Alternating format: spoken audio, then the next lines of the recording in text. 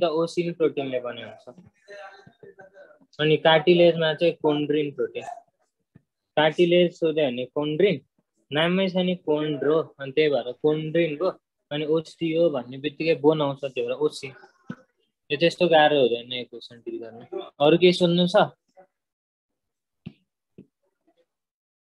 हिजो कहाँसम्म पढ्यौँ हामीले डब्लुबिसी शेप अफ न्यूक्लियस भइसक्यो डब्लुबिसी ठ्याक्कै कहाँसम्म भयो डब्लुबिसी को ग्रानुलोसाइट्स र ग्रानुलोसाइट्स त्यो क्लास 5 मात्र गरेको थिए हैन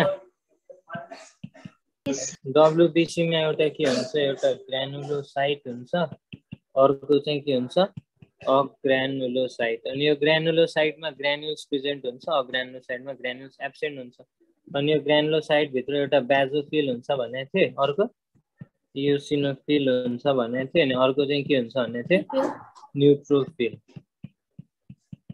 अनि अग्रानुलोसाइट भित्र चाहिँ के हुन्छ मोनोसाइट र लिम्फोसाइट एउटा मोनोसाइट हुन्छ अर्को चाहिँ के हुन्छ लिम्फोसाइट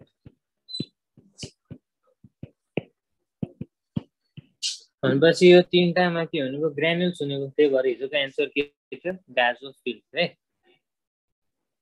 हेर त यो बेजोफिलको नाम किन बेजोफिल राखेको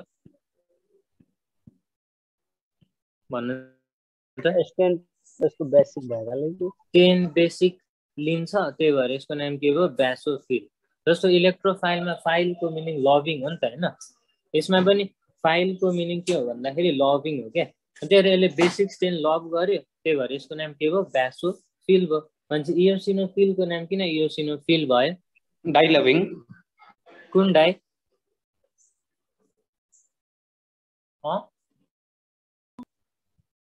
इयोसिनलाई लभ गर्यो त्यही भएर यसको नाम के हो इयोसिनोफिल भनेपछि यो इयोसिन चाहिँ एसिडिक डाइ हो नि त हैन भनेपछि यसको अर्को नाम के हुन सक्छ एसिडोफिल एसिडोफिल थुप्न त्यो हल्ला नगर अरूलाई डिस्टर्ब हुन्छ यो क्वेसन चाहिँ सोधिसकेको छ है अनि न्यूट्रोफिल चाहिँ कस्तोलाई भन्ने जसले कुनै पनि स्टेन नलिने न्यूट्रल बस्यो भने चाहिँ त्यसले के भने न्यूट्रोफिल ल तिमीहरुले थाहा छ डब्लुबिसी भित्र म्याक्रोफेज पर्छ कि पर्दैन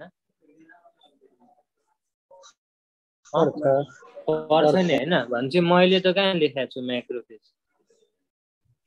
सर हजुरले त्यो बेसोफिल किन भनेको फेरि भन्दैन त बेसोफिल किन भनेको भन्दाखेरि फाइल भनेको त इलेक्ट्रोफाइल जस्तै लभिङ हो अनि बेसिक स्टेनलाई लभ गर्यो त्यो भएर यसको नाम के हो बेसोफिल हो बेसिक स्टेन भन्नुभएको स्टेन बेसिक जस्तो ग्राम स्टेन हुन्छ नि त्यस्तै बेसिक स्टेन मोनोसाइट नै के हुन्छ म्याक्रोफेज हो भनेपछि मोनोसाइट र म्याक्रोफेजमा के फरक छ हेर है सपोज एउटा ब्लड भेसल्सको ब्लड भेसल भित्र चाहिँ के हुन्छ डब्लुबिसी अनि डब्लुबिसीमा सपोज एउटा के हो मोनोसाइट अनि यो डब्लुबिसी को यो ब्लड भेसलको बाहिर त पक्कै पनि के हुन्छ सेल्सहरु हुन्छ सपोज मेरो एउटा सेललाई कसले अट्याक गर्यो ब्याक्टेरियाले भनेपछि हैन अब यो ब्याक्टेरियालाई मार्नको लागि ब्याक्टेरिया आफै ब्लड भेसल भित्र जानुपर्छ कि डब्लुबिसी बाहिर आउनुपर्छ डब्लुबिसी बाहिर भन त डब्लुबिसी बाहिर आउनुपर्छ किनभने आफै मर्न त कोही जादैन नि हैन भनेपछि पक्कै पनि के हुन्छ डब्लुबिसी बाहिर आउँछ भनेपछि यो मोनोसाइट चाहिँ जहिले पनि ब्लड भेसल भएको बेला ब्लड भेसल भित्र भएको बेला हो यदि यो मोनोसाइट बाहिर निस्केर ब्याक्टेरियालाई मार्न गयो भने चाहिँ यो म्याक्रोफेजमा कन्भर्ट हुन्छ बुझ्यौ हुन्छ यो बाहिर निस्किने फेनोमेननले के भनिन्छ यो मोनोसाइट बाहिर निस्किने फेनोमेननलाई के भनिन्छ ब्लड भेसलबाट जस्तो ब्लड भेसल्समा त तीनटा लेयर हुन्छ नि हैन ट्युनिका एक्सटर्ना ट्युनिका मिडिया अनि ट्युनिका इन्टिमा त्यो तीनटाले पाल पारेर आउनु पर्छ नि हैन डब्लुबिसी त अनि त्यो पाल पार्ने फेनोमेननलाई के भन्छ भन्दाखेरि डायापिडेसिस यो भनेको phenomenon by which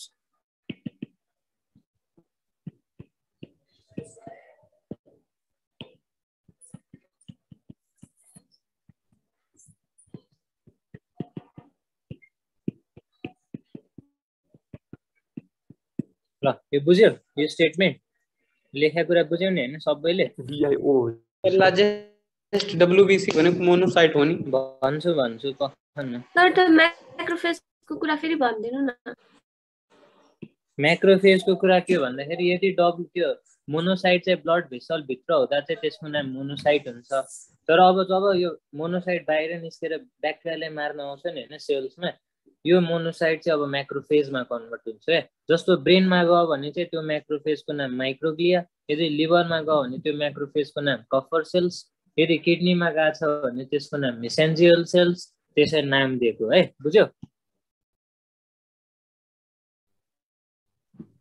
yes sir ल DIA हो कि DIO हो DIAPDSAS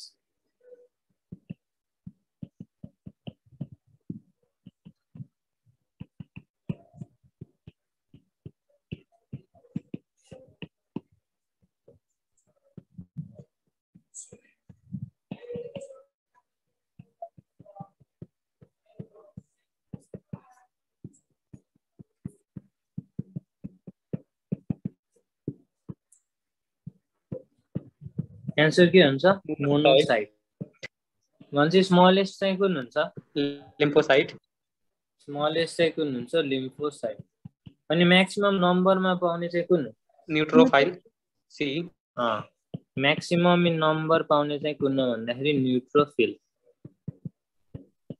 हो 60%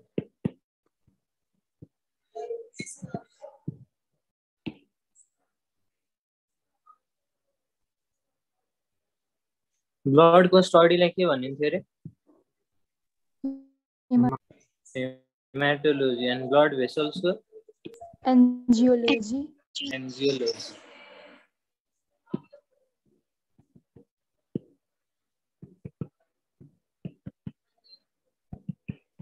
मिनिमम नम्बरमा पाउने के भन्नुभयो त्यो मिनिमम नम्बर हैन म्याक्सिमम नम्बरमा पाउने चाहिँ न्यूट्रोफिल मिनिमममा छैन मिनिमम त ब्यासोफिल हुन्छ ब्यासोफिल कहिलेकाहीँ मान्छेमा एउटा पनि हुँदैन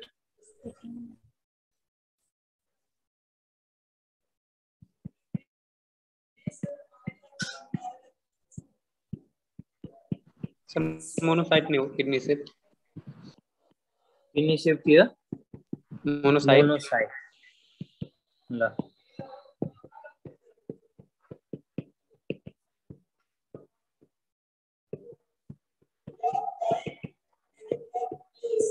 अनि ब्यासोफिलमा चाहिँ कस्तो न्यूक्लियस हुन्छ एस शेप न्यूक्लियस हुन्छ है ए सरी है यो हैन ब्यासोफिलमा कस्तो भन्यो एस शेप न्यूक्लियस अनि इयोसिनोफिलमा ई शेप हुन्छ बाइलोब न्यूक्लियस हो जस्तो ई लेख्ने बेला दुईटा लोब बन्छ नि हैन त्यही भएर यसको न्यूक्लियस चाहिँ कस्तो हुन्छ बाइलोब हुन्छ अनि न्यूट्रोफिलमा चाहिँ कस्तो हुन्छ त्यो मल्टिलोब हुन्छ सर मल्टिलोब न्यूक्लियस हुन्छ जस्तो मल्टिलोबको एम त्यसपछि के आउँछ एन आउँछ भनेपछि मल्टिलोब केमा हुने भयो न्यूट्रोफिलमा है यसरी याद गर्दा हुन्छ है ई को दुईटा लोब त्यही भएर यो बाइलोब अनि एम पछि एन आउँछ त्यही भएर मल्टिलोब चाहिँ कहाँ पाउँछ न्यूट्रोफिलमा पाउँछ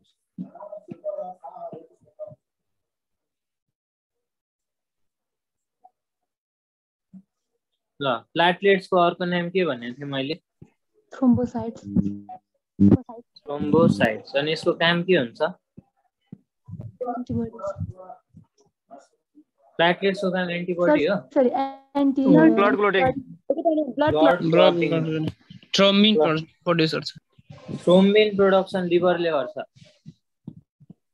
फिब्रियोजिन सर यसले प्रोटिन गर्छ नि हैन अर्कै हो त्यो फिब्रिनोजेन भनेको अर्कै एकछिनमा भन्छ प्लाज्मा प्रोटिन्सहरु हजुर सर यसको एन्सर के भन्नुभयो के को तलको भन्नाले कुन यो मोनोसाइट यस सर ल यो क्लटिङ अफ ब्लड गर्ने फेनोमेननलाई के भन्छ प्रोसेस कोआगुलेसन अनि हाम्रो बडीमा एन्टी कोआगुलेन्ट के छ रे हेपारिन छ हो भनेपछि अब हेर त यो नम्बर अफ डब्ल्युबिसी बढ्यो भने चाहिँ त्यो कन्डिसनलाई के भनिन्छ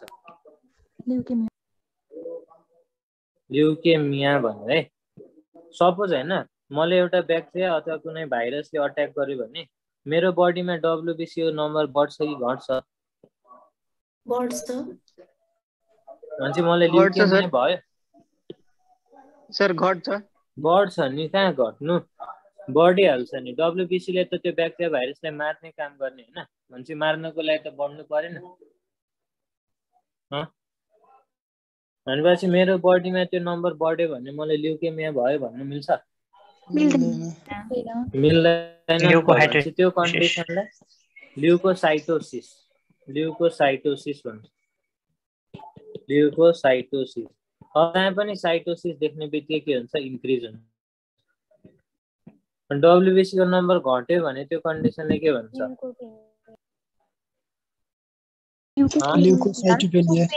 ल्युकोपेनिया मात्र हो साइटो होइन अब पेनिया आउने बित्तिकै के हुन्छ डिक्रिज हुन्छ अब हेर ल्युकेमिया भनेको के हो ल्युकेमिया भनेको ब्लड क्यान्सर हो यसमा चाहिँ abnormal rise in immature डब्ल्युबिसी RBC increase होइन abnormal rise in immature डब्ल्युबिसी RBC नै इन्क्रिज हुन्छ तर त्यति डेप्थमा पढ्नु पर्दैन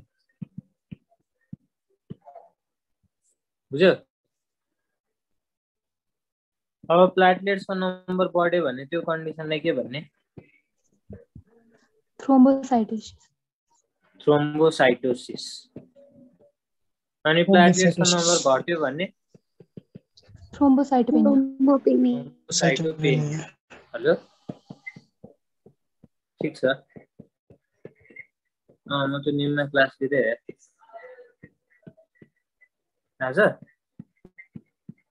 भोलि हुन्न ल बुझ्यो भनेपछि जहिले पनि डिक्रिजमा पेनिया आउँछ अनि इन्क्रिजमा चाहिँ के आउँछ थ्रोम्बोसाइटोपेनिया यसमा चाहिँ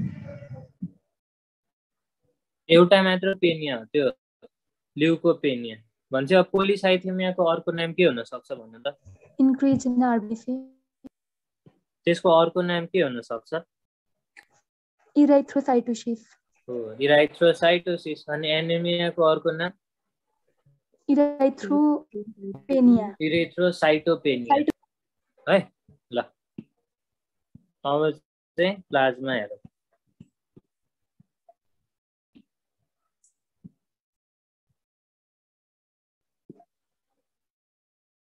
यो प्लाज्मा के मिलेर बन्छ थाहा छ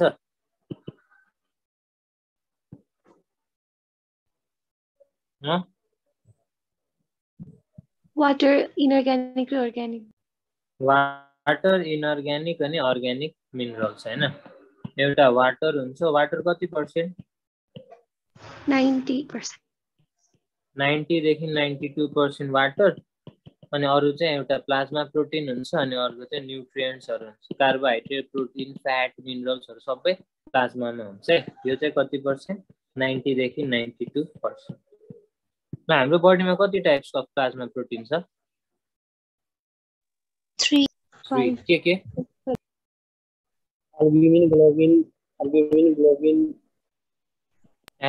ग्लोबुलिन अनि फाइब्रिनोजेन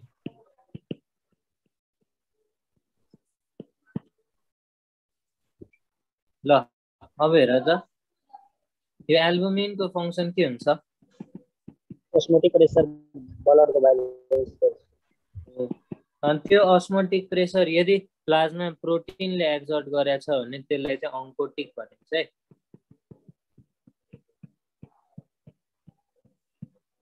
अनि अंकोटिक हजुर के रे यो प्रोथ्रोम्बिन र अनि इम्युनोग्लोबुलिन कता पर्छ त म पढाउँछु अहिले पढ्न है प्लाज्मामा पर्दैन प्लाज्मामा पर्छ भने चाहिँ सबै प्लाज्मा प्रोटिन्स ग्लोबुलिनले नै एन्टिबडी बनाउँछ के अनि त्यसमा इम्युनोग्लोबुलिन्स पढाउँछु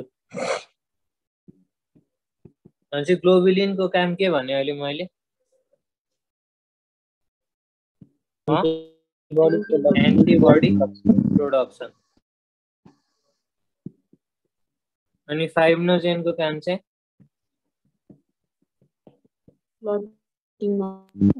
क्लटिङ अफ ब्लड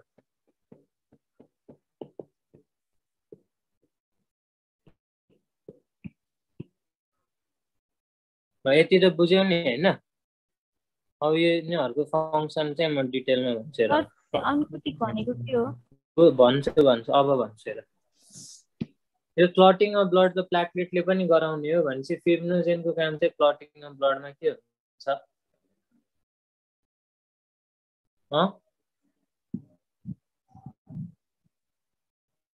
हेर यस्तो हुन्छ सपोज यो ब्लड भेसल्स हो है भनेपछि यो ब्लिडिङ त कतिखेर हुन्छ ब्लड भेसल रप्चर भएपछि पो ब्लिडिङ हुन्छ हैन अगेन कि ब्लड भेसल रप्चर नभइकन ब्लिडिङ हुन्छ रप्चर भएपछि भनेपछि यो रप्चर भएको ठाउँमा के एग्रिगेट गर्छ प्लेटलेट आएर एग्रिगेट गर्छ फेरि हेर त फेरि यताबाट ब्लड फ्लो भयो भने त यो एग्रिगेट गरेको प्लेटलेटलाई बगाएर लान्छ कि लाँदैन त्यो ब्लडले लान्छ भनेपछि यसलाई त स्टेबिलाइज गर्नु पर्यो नि हैन अब त्यो स्टेबिलाइज गर्ने काम चाहिँ कसको भन्दाखेरि फिब्रिनोजेनले के गर्छ फिब्रिन थ्रेड बनाउँछ अनि यो धागो जस्तो यसरी त्यो प्लेटलेटहरुले के गर्छ बाँधेर राख्छ के भनेपछि अब के भयो प्लेटलेट स्टेबिलाइज भयो अनि यसरी चाहिँ क्लटिङ अफ ब्लड कज गर्छ है बुझ्यौ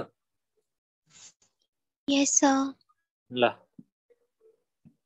भनेपछि हैन यो क्लटलाई डिजल्भ गर्नुपर्छ कि पर्दैन यो ब्लड भेसल हिल भइसकेपछि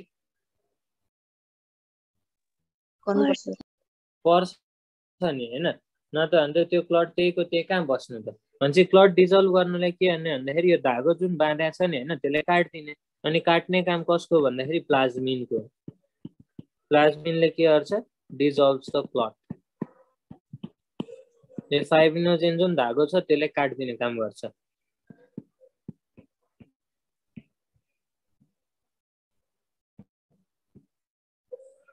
ल अब हेर त अस्मोटिक प्रेसर भन्ने के भन्नु त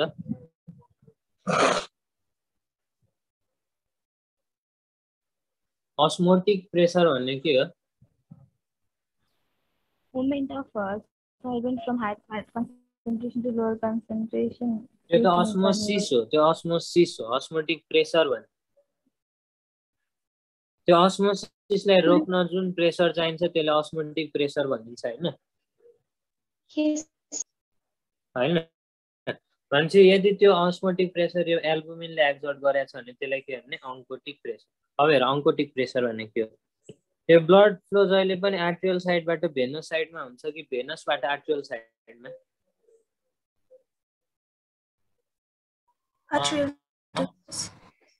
आर्ट्रियल टु भेनस अनि प्रेसर चाहिँ कहाँ बढी हुन्छ आर्ट्रियल साइडमा कि भेनस साइडमा भेनस आर्ट्रियल साइडमा बढी हुन्छ भनेपछि आर्ट्रियल साइडमा प्रेसर बढी भइसकेपछि यो आर्ट्रियल साइडको ब्लड भेसल तन्किन्छ कि तन्किँदैन तन्किन्छ अनि तिमीले बोरालाई तन्कायो भने पाल पर्छ कि पर्दैन पर्छ भनेपछि आर्ट्रियल साइडको पनि ब्लड भेसल तन्क्यो भने जुन यो एन्डोथेलियल सेल लाइनिङ छ नि हैन त्यो चाहिँ बिचबाट के हुन्छ सेपरेट हुन थाल्छ अनि सेपरेट भएपछि के हुन्छ यो एन्डोथेलियल सेलको बिचमा पाल पर्छ हो के अनि हाम्रो ब्लड भेसल भित्र त के छ फ्लुइड छ भनेपछि अब त्यो फ्लुइड त लिक हुन सक्छ कि सक्दैन त्यो पालबाट सक्छ नि हैन तर तिम्रो बडीमा फ्लुइड लिक भइराछ छैन भनेपछि त्यसलाई प्रिभेन्ट गर्ने काम चाहिँ कसको भन्दाखेरि एल्बुमिनको यो एल्बुमिनले के गर्छ भन्दाखेरि यो भित्रको फ्लुइडलाई चाहिँ समातेर राख्छ के बाहिर निस्किन दिँदैन अनि त्यो समात्ने बेला जुन प्रेसर क्रिएट हुन्छ नि हैन त्यसलाई चाहिँ के भन्छ अन्कोटिक प्रेसर बुझ्यौ कि बुझेन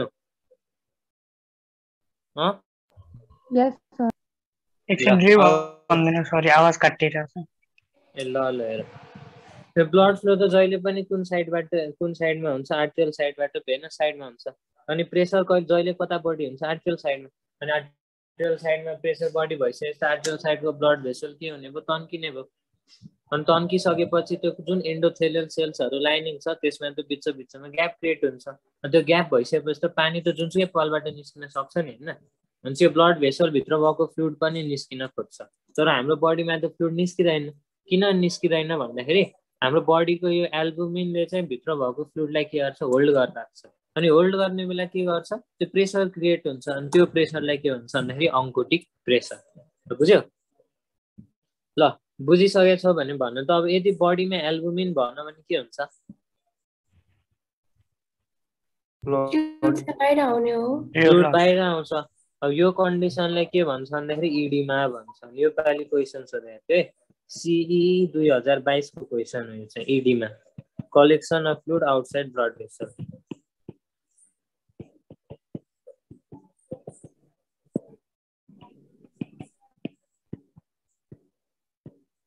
यसलाई के भन्छ इडीमा भन्छ बुझ्यो यति अन्कोटिक प्रेसर बुझ्यो नि हैन अस्मोटिक प्रेसरलाई एल्बुमिनले ब्यालेन्स गर्ने भएर अन्कोटिक भनेको भन्नु है प्रोटिनले गर्ने अस्मोटिक प्रेसरलाई चाहिँ नाम अन्कोटिक भनिन्छ है ल अब हेर लिम्फ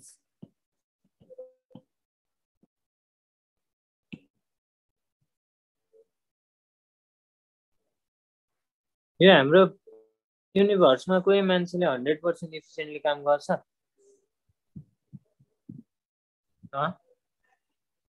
गर्दैन नि त हैन भनेपछि एल्बुमिनले 100% इफिसिएन्टली काम गर्ला त नगर्ला भनेपछि सपोज यो ब्लड भेसल भित्र 100% फ्लुइड थियो है 100% फ्लुइड थियो त्यो 100% फ्लुइड मध्ये चाहिँ एल्बुमिनले 99% के अरे बाइन्ड गर्यो अनि बाँकी 1% चाहिँ एल्बुमिनले बाइन्ड गरेन भनेपछि यो बाँकी 1% फ्लुइड के हुन सक्छ सर हजुर सर यो हामीले पढ्यो नि सर त्यो collection of fluid outside the blood vessel अनि त्यो जहाँ स्टोर हुन्छ सर त्यो ठाउँमा कुन मतलब कुन ठाउँको नाम के होइन सर अनि त्यहाँ प्योर ब्लड हुन्छ कि इम्प्योर ब्लड सर त्यसमा हाम्रो बडीको प्योर ब्लड हुन्छ किनभने आर्टेरियल साइडबाट निस्केछ नि त त्यसो भए त्यसलाई पनि त आर्टरी भन्नु पर्यो नि सर आर्टरीमा पनि ब्लड नै कनेक्सन हुने हो त्यहाँ पनि त्यही हुने सर त्यो ब्लड त एक्चुअल ठाउँ ब्लडको कहाँ हुनुपर्छ ब्लड भेसल भित्र हैन अनि बाहिर कलेक्सन भयो भने तिम्रो खुट्टाहरू सुन्निन्छ कि सुन्निदैन हातहरू सुन्निन्छ कि सुन्निदैन आर्टरीबाट ब्लड निस्किन थाल्यो भने मतलब सर त्यो के क्लटिङ भएर हो सर क्लटिङ हैन भन्ने त त्यो प्रेसर बडी हुन्छ अनि एन्डोथेलियल सेल्सहरूको बिचमा ग्याप क्रिएट हुन्छ अनि त्यसले गर्दाखेरि के हुन्छ भन्दाखेरि फ्लुइडहरू बाहिर निस्किन खोज्छ क्या तर त्यसलाई प्रिभेन्ट गर्ने चाहिँ के छ एल्बुमिन छ नि त हैन यदि बडीमा एल्बुमिन भएन भने चाहिँ सबै फ्लुइडहरू बाहिर निस्किन थाल्छ भन्ने खोजेको क्या बुझ्यो ल भनेपछि यो जुन बाँकी 1% फ्लुइड छ नि हैन एल्बुमिनले बाइन्ड नगरेको यो बाँकी 1% फ्लुइड के हुन सक्छ भन न बाहिर आउन सक्छ नि हैन भनेपछि जुन यो 1% फ्लुइड बाहिर आयो नि त्यसलाई चाहिँ लिम्फ भन्छ यो 1% फ्लुइडले इडीमा कज गर्दैन इडीमा कज गर्नलाई म्याक्सिमम फ्लुइड निस्किनुपर्छ भनेपछि 1% फ्लुइडलाई चाहिँ के भन्ने लिम्फ भनेपछि यो ब्लडबाट लिम्फ किन निकालेको भन्नु त यो ब्लडबाट लिम्फ किन निकालेको आरबीसी त बाहिर आउँदैन आरबीसी कहिले नि बाहिर आउँदैन डब्लुबीसी मात्र आउने बाहिर ल भन्नु त यो ब्लड भेसलबाट लिम्फ किन निकालेको मैक्रोफेजको काम गराउन हैन यो बाहिर सेल्सहरूलाई न्युट्रिसन प्रोभाइड गर्ने काम चाहिँ लिम्फले गर्छ किनभने सेल्सलाई त खालि आरबीसीले अक्सिजन पुर्याएर मात्र हुन्छ हुँदैन नि त यसलाई त प्लाज्मामा भएको कार्बोहाइड्रेट प्रोटिन फ्याट मिनरल सबै चाहिएन अनि त्यो प्रोभाइड गर्ने काम चाहिँ कसको भन्दाखेरि लिम्फको प्रोभाइड्स न्युट्रिसन टु सेल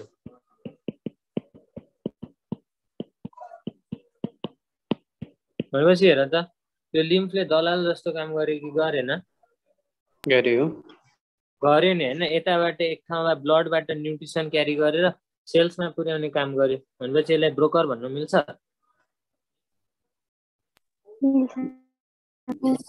मिल्छ त्यही भएर लिम्फलाई हाम्रो बडीमा के भन्छ थाहा छ middle man lymph is also known as middle man of the body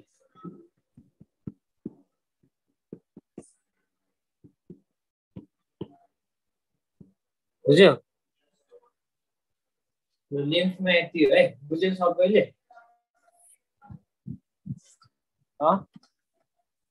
Yes. Yes. ल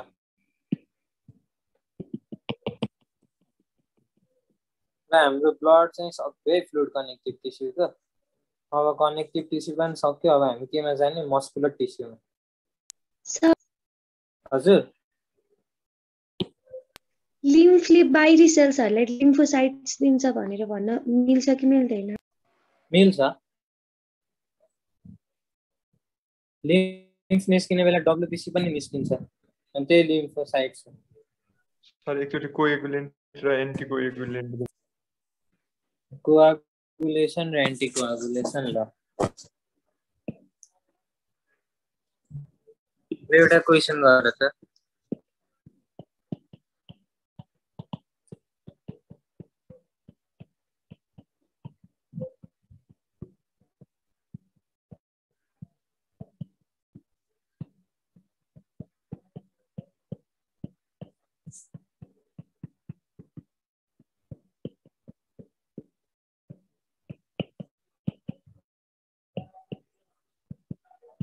यसको एन्सर के हुन्छ C plasma minus clotting factor भनेपछि यो क्लटिङ फ्याक्टर भन्ने थाहा छ के हो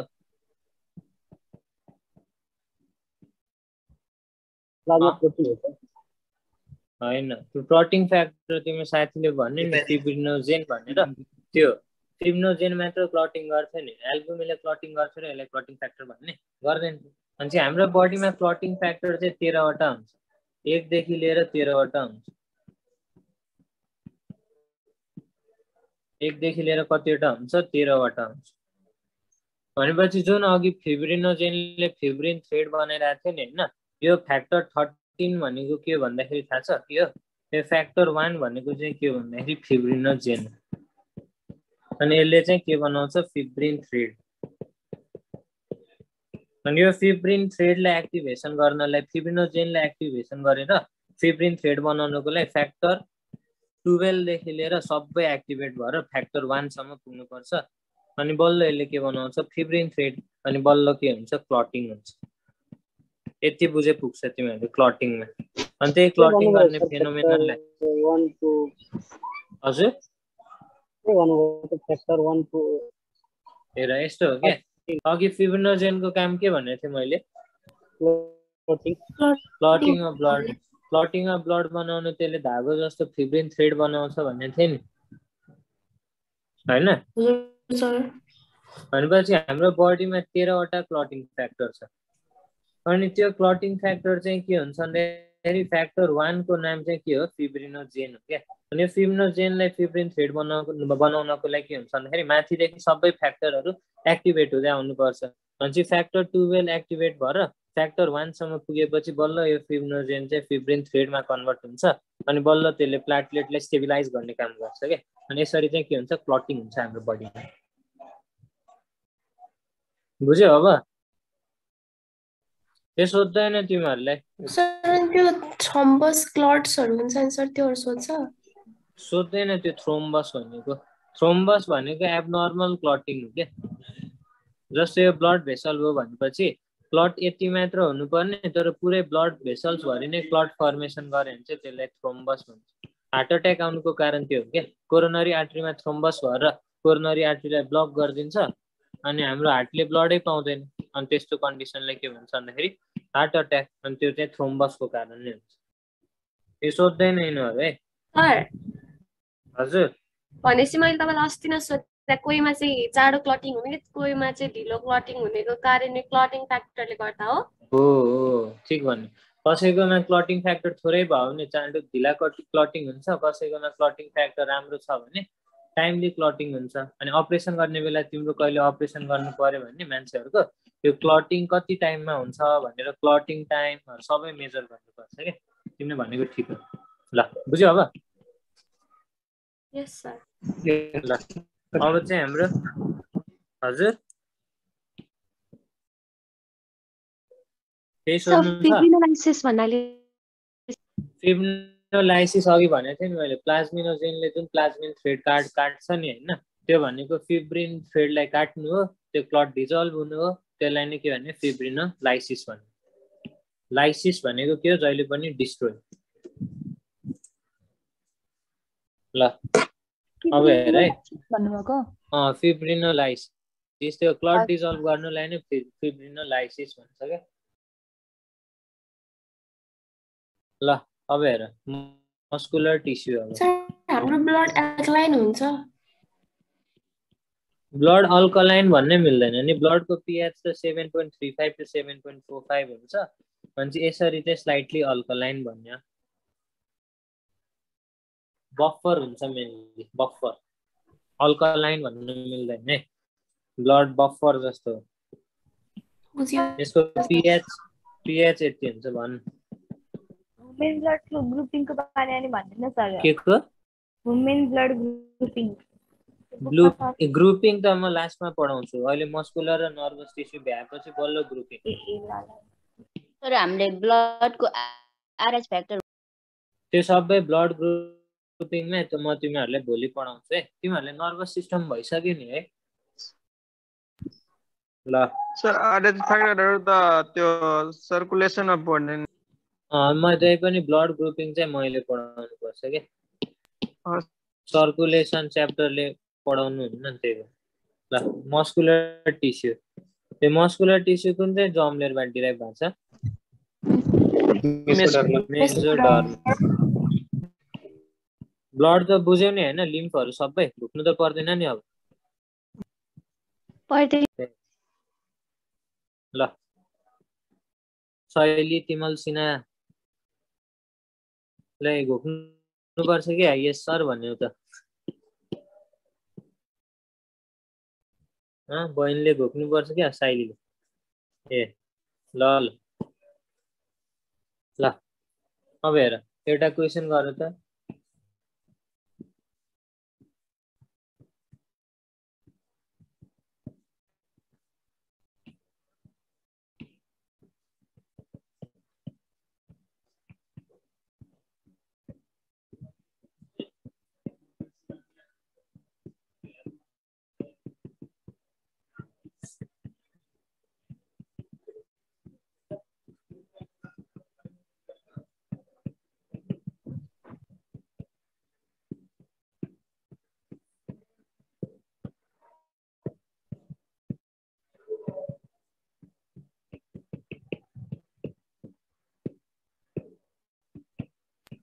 यसको एन्सर के हुन्छ? सी हुन्छ है। अरु कुनै मसल छ एक्टोडर्मबाट डिराइभ भएको? मायोकार्डियम छ कि छैन भन्नु त? छैन, एउटा मात्र मसल चाहिँ एक्सेप्सन हो। एउटा मसल अफ आइरिस मात्र एउटा मसल हो जुन चाहिँ एक्टोडर्मबाट डिराइभ हुन्छ। अरु सबै केबाट डिराइभ हुन्छ भन्दाखेरि मेसोडर्मबाट डिराइभ हुन्छ। स्टडी अफ मसल्स के हो? मायोलोजी, सार्कोलोजी, सार्कोलोजी पनि भन्न मिल्छ, मायोलोजी पनि भन्न मिल्छ है। सर टोटल मसल कति छन् भन्दैछु। ल भन त टोटल नम्बर अफ मसल्स हाम्रो बडीमा कति छ? 639। 639 वटा। हाम्रो बडीको सबभन्दा स्ट्रङ्गेस्ट मसल कुन हो थाहा छ?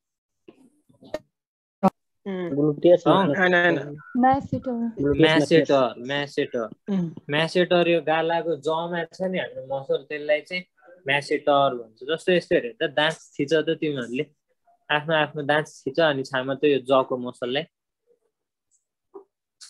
कति स्ट्रङ छ नि हैन? टङ स्ट्रङ कि यो गालाको मसल स्ट्रङ? हेर त अब दाँतलाई थिचेर हेर है। त्यही भएर स्ट्रङ्गेस्ट मसल चाहिँ के हो? म्यासेटर। लार्जेस्ट मसल चाहिँ के हो? ग्लुटस मैक्सिमस। ग्लुटियस मैक्सिमस। यो कहाँ पाइन्छ?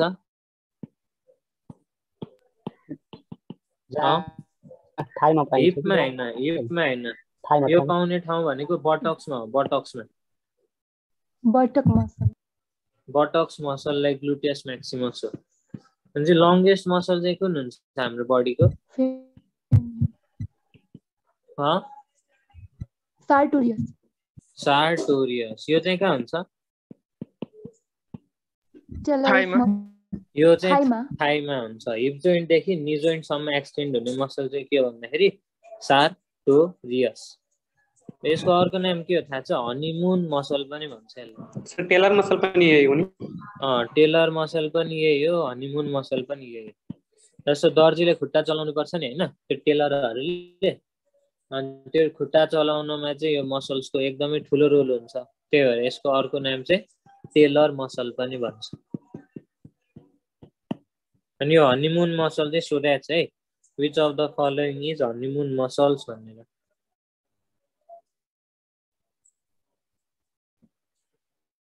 एउटा क्वेसन सोध्छु है, हाम्रो बडीमा कति टाइप्स अफ मसल्स छ? 3 टाइप्स। कुन कुन? स्केलेटल, स्मुथ अनि कार्डियक। स्केलेटल मसलको अर्को नाम के हो? भोल्युन्टरी। अर्को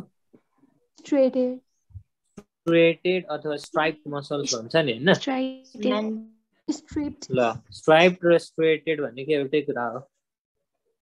यो कस्तोलाई स्ट्राइप्ड मसल्स भनिन्छ थाहा छ?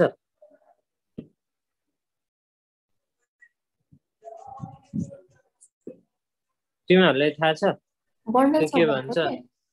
जेब्राको स्ट्राइप थाहा छ? जेब्राको स्ट्राइप, कालो सेतो स्ट्राइप हुन्छ नि छालामा जेब्राको। मसल्समा पनि त्यसरी नै लाइट ब्यान्ड डार्क ब्यान्ड भनेर एउटा स्ट्रक्चर हुन्छ के। यदि त्यो डार्क ब्यान्ड लाइट ब्यान्ड छ भने त्यस्तो मसललाई स्ट्राइप मसल्स भन्ने, यदि डार्क ब्यान्ड लाइट ब्यान्ड छैन भने त्यस्तो मसललाई के मसल भन्ने? अनस्ट्राइप भन्ने। अनि चाहिँ एउटा मसल, सपोज मैले एउटा मसल्स भने यस्तो लामो, भनेपछि यसमा के हुन्छ भन्दाखेरि यति रिजन सेतो हुन्छ, यति रिजन चाहिँ कालो, फेरि यति रिजन चाहिँ सेतो हुन्छ, फेरि यति रिजन चाहिँ के हुन्छ भन्दाखेरि कालो हुन्छ, फेरि के हुन्छ यति रिजन सेतो हुन्छ अनि यति रिजन चाहिँ के हुन्छ भन्दाखेरि कालो हुन्छ। भनेपछि यो सेतो रिजनको नाम के हो? एक्टिन बोन हैन, लाइट ब्यान्ड हो, लाइट ब्यान्ड। अनि यसको नाम डार्क ब्यान्ड हो। यो लाइट ब्यान्ड किन लाइट भयो अनि डार्क ब्यान्ड चाहिँ किन डार्क भयो भन्नु त? लाइट ब्यान्ड चाहिँ किन लाइट डार्क ब्यान्ड? एक्टिन र मायोसिनले गर्दा हो। लाइट ब्यान्डमा कुन हुन्छ, एक्टिन कि मायोसिन? एक्टिन हुन्छ लाइटमा। लाइट ब्यान्डमा के हुन्छ? एक्टिन हुन्छ। डार्कमा मायोसिन। अनि अघि साथीहरूले आई ब्यान्ड भन्दै थियो नि, त्यो चाहिँ कसको नाम, अर्को नाम हो भन्दाखेरि लाइट ब्यान्डको। यसलाई के भन्छ? आइसोट्रोपिक ब्यान्ड र आई ब्यान्ड। अनि यसलाई के भन्छ होला? एनाइसोट्रोपिक ब्यान्ड अथवा ए ब्यान्ड भन्छ है। तपाईँलाई कसरी सम्झिने भन्दाखेरि at the rate dam, DAM dam, dark, anisotropic अनि मायोसिन।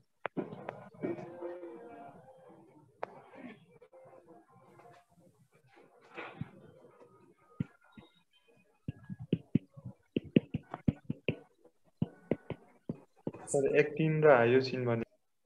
हजुर, एक्टिन र हायोसिन। हायोसिन त मसलमा हुँदैन, त्यो मायोसिन हो के? मायोसिन MYO, हायोसिन हैन, M हो, M।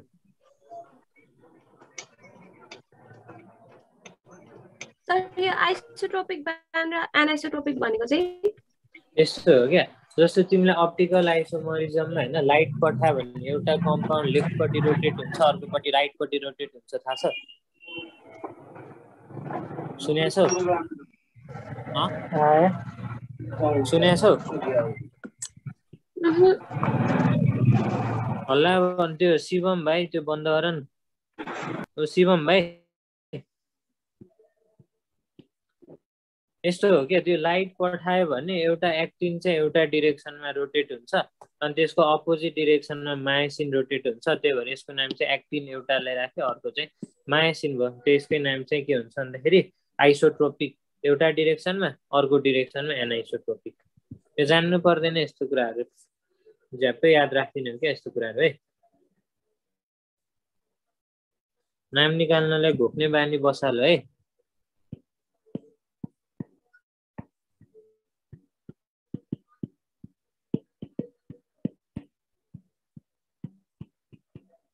नाम निकाल्नलाई चाहिँ घोक्नु चाहिँ पर्छ है, घोक्नु पर्छ अनि पढ्नु पनि पर्छ मजाले।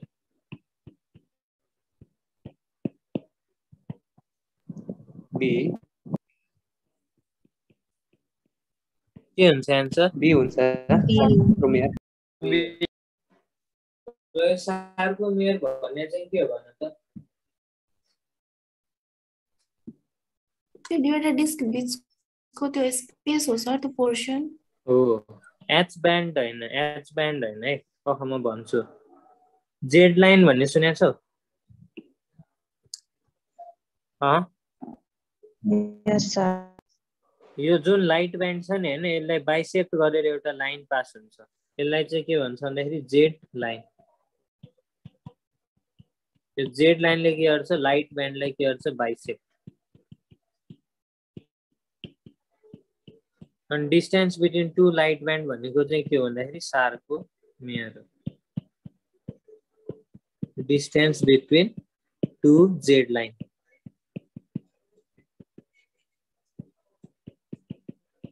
Distance between two Z line चाहिँ के हो? सारको मेयर हो।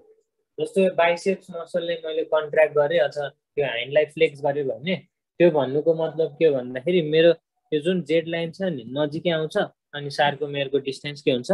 सानो हुन्छ। त्यसरी मैले यो बाइसेप्स मसल एक्सटेन्ड गर्नुको मतलब के भन्दाखेरि यो जेड लाइन पर जान्छ अनि सारको मेयरको डिस्टेन्स के हुन्छ? ठुलो हुन्छ। त्यही भएर चाहिँ functional unit of muscle contraction के भन्यो? सारको मेयर। बुझ्यो? एच ब्यान्ड डिस्टेन्स होइन, जेड लाइन डिस्टेन्स चाहिँ दुईटा जेड लाइनको बिचको डिस्टेन्सलाई के भन्ने? सारको मेयर भन्ने। सर हजुर जहिले कन्फ्युज भइरहेको हुन्छ क्या सर। एकचोटि यो फेरि फिगर बनाएर होइन सर, त्यो पुरै त्यो गराइदिनु सर एकचोटि। ल यति त बुझ्यौ नि होइन? एच र जेडमा जहिले कन्फ्युज हुन्छ। ल यति त बुझ्यौ नि है। ल यति नबुझे चाहिँ सोध है। यो जेड लाइनसम्म पढे त पुग्ने हो होइन, डेप्समा सोध्दैन तर सोधिहाल्यो हेर है। यस्तो हुन्छ, लाइट ब्यान्डमा के हुन्छ भने एक्टिन हुन्छ नि होइन, अनि डार्क ब्यान्डमा के हुन्छ? मायोसिन हुन्छ, थिक मायोसिन हुन्छ।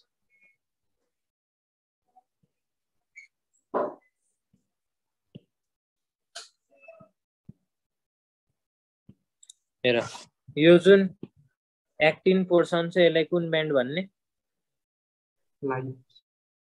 अनि यो पोर्सनलाई चाहिँ डार्क ब्यान्ड भनेपछि यो कुन प्रोटिन भयो? एक्टिन। अनि यो कुन प्रोटिन भयो? मायोसिन। भनेपछि यो लाइट ब्यान्डलाई क्रस गर्ने, ब्यान्डलाई बाइसेक्ट गर्ने लाइनको नाम के भनेको थियो? Z line. Z line. Z line. अनि हेर त यो बिचको जुन खाली रिजन छ नि यसमा एक्टिन छ कि छैन? छैन नि है, कि छ? छैन। भनेपछि यो रिजनलाई चाहिँ एड जोन भन्छ। यो रिजनलाई के भन्छ? Add John. अनि यो एड जोनको बिचबाट एउटा लाइन पास हुन्छ, त्यसलाई चाहिँ के भन्छ भन्दाखेरि एम लाइन।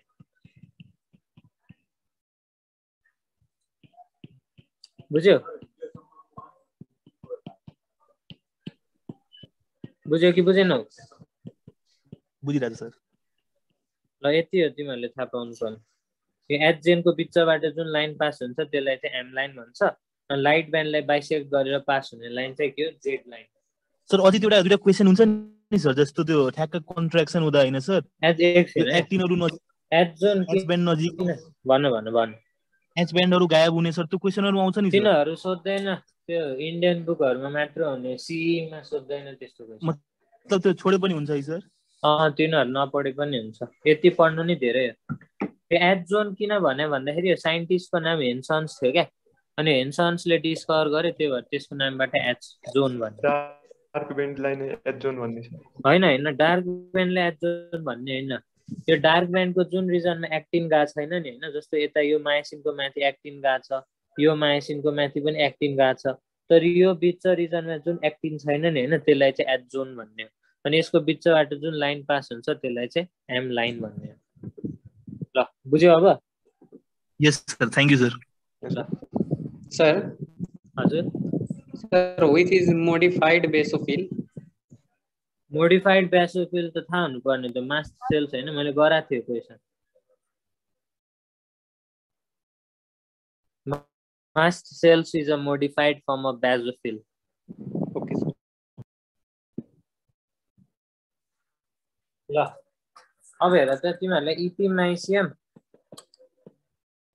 अनि पेरिमाइसियम अनि एन्डोमाइसियम भनेर थाहा छ इपिमाइसियम पेरिमाइसियम अनि अर्को चाहिँ एन्डोमाइसियम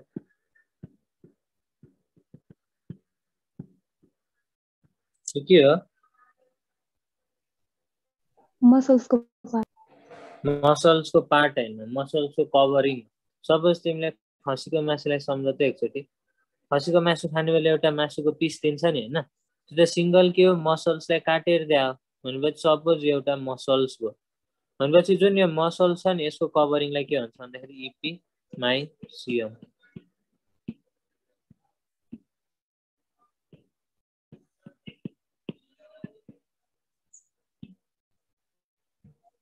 अनि तिमीहरूले मासु खाने बेला छ नि हैन धागो जस्तो स्ट्रक्चर आउँछ कि आउँदैन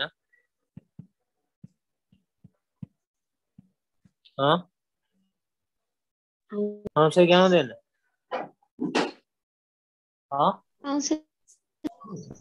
आउँछ त्यसलाई चाहिँ के भन्छ भन्दाखेरि फासिकल्स भन्छ अनि त्यो फासिकल्सको कभरिङ चाहिँ के हो पेरिमाइसियम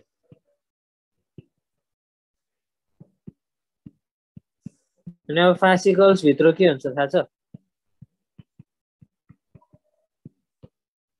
फासिकल्स भित्र चाहिँ मसल फाइबर्स हुन्छ अनि यसको कभरिङ चाहिँ के हो एन्डोमाइसियम कभरिङ अफ मसल फाइबर्स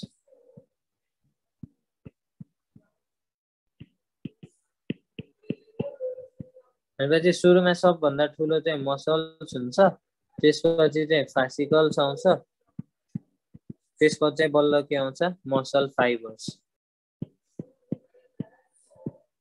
यही मसल फाइबर्स के अर्को नाम के हो मायोफिब्रिल्स भन्छ अब हेर त एन्सर भन्नु त एउटा क्वेशनको what is the smallest unit of muscular tissue myofibrils myofibrils किनभने सबभन्दा सानो भनेको के हो मायोफिब्रिल्स हो त्यही भएर smallest unit of muscular tissue भनेर क्वेशन सोधेको छ भने के हान्ने मायोफिब्रिल्स है बुझ्यौ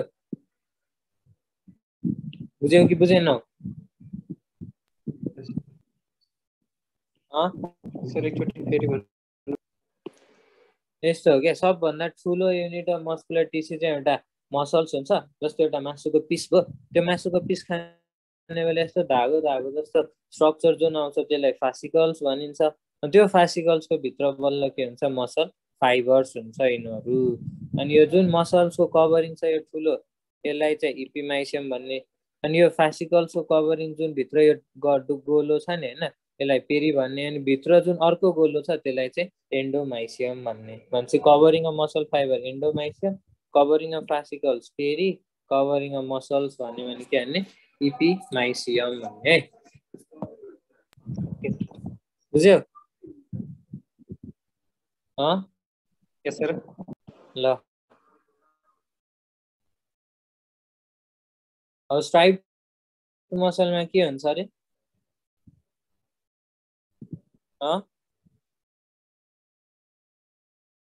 स्ट्राइप मसल और स्ट्राइटेड मसल कस्तो मसल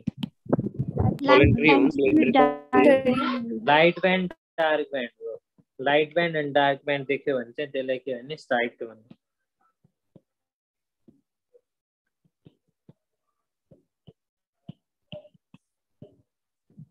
भनेपछि स्केलेटल मसलमा लाइट बेन्ड टार्गोन देखिन्छ कि देखिँदैन? देखिन्छ। देखिन्छ, त्यही भएर यसलाई के भन्ने? Striated strike. अनि स्मुथमा देखिन्छ कि देखिँदैन? देखिँदैन अनि देखिँदैन, त्यही भएर यसलाई के भन्ने? अनस्ट्राइक अर अनस्ट्राइटेड। अनि कार्डियकमा देखिन्छ कि देखिँदैन? देखिन्छ। देखिन्छ, त्यही भएर यसलाई चाहिँ स्ट्राइटेड भन्ने अथवा स्ट्राइक। बुझ्यो सबैले आज पढाएको? यस सर। टिस्यु बुझिरहेछौ नि होइन? क्वेसन गरिरहेछौ? गरिरहेछ। केही प्रब्लम आएछ?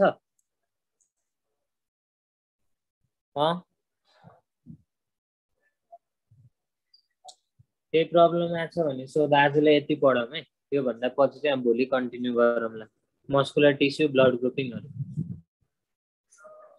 र केही सोध्नु छ? सर अरु डिफरेन्स लेखाउनु न। अर्को डिफरेन्सहरू भोलि कन्टिन्यू गर्छु। अब टाइम सकिन लागिसक्यो नि त, भ्याउँदैन त्यही भएर है। सर पुरा गरिदिनु न। पुरा अहिले भ्याउँदैन क्या, 10-15 मिनट जति लाग्छ, बुझाउँदै गर्नुपर्छ नि त, त्यही भएर। सर यो हामीले इडिमालाई रिभर्स कसरी गर्ने सर? ठिक कसरी गर्ने सर? इडिमाले ठिक गर्नलाई अब एल्बुमिन दिने मान्छेले एल्बुमिन डेफिसिएन्सी छ भनेपछि एल्बुमिन दिने। तिमीहरूले हात्तीपाइले रोग देखाएको छौ? यस सर। त्यो पनि इडीमा हो क्या, बुझ्यौ? तर त्यो त सर त्यो प्रोटोजोनले गर्दा एलिमेन्टले गर्दा त्यसको मेकानिजम फरक छ, त्यो पनि तर इडीमा नै हो। तिमीले फुकेनास सुनेछौ? फुकेनास? यस सर। हेर, क्वासिओर्कर क्वासिओर्कर हो नि फुकेनास भनेको। प्रोटिन डिफिसिएन्सी। यसमा के हुन्छ? प्रोटिन डिफिसिएन्सी हुन्छ। भनेपछि प्रोटिनमा तिम्रो एल्बुमिन पर्छ कि पर्दैन? पर्छ। भनेपछि एल्बुमिन पनि डिफिसिएन्सी भयो भनेपछि सबै पानी के हुन्छ? बाहिर निस्किन्छ, अनि त्यसलाई के भन्छ? फुकेनास भन्छ, क्वासिओर्कर। बुझ्यौ? तर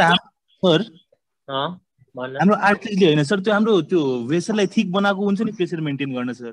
हुन्छ। फेरि कहाँ कसै मतलब त्यो मोटो छ त्यहाँबाट ननिस्किनु पर्ने नि सर? निस्किन्छ। तिम्रो जति मोटो भए पनि प्रेसर बढी भइसक्यो। यस्तो बोरालाई तन्कायो भने बोराको बिचमा पाल पर्छ कि पर्दैन भन त?